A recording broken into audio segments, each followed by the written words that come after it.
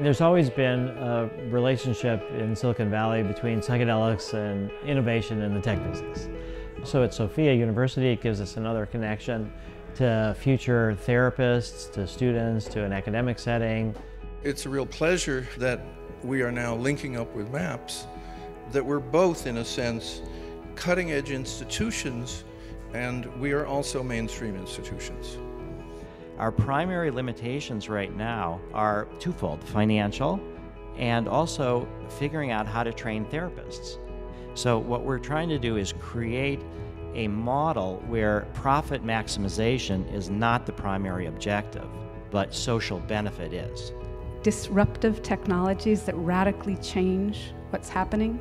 This is disruptive technology. We really do have a chance of reintegrating psychedelics into our culture, and it's through medicine and through science that those are the ways to change the cultural attitudes about drugs and to help us overcome this horrible burden of prohibition that is so self-destructive.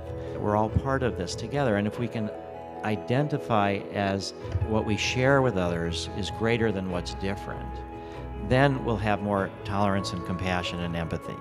This is not just transformational, but it's a game changer. This could really change people's lives.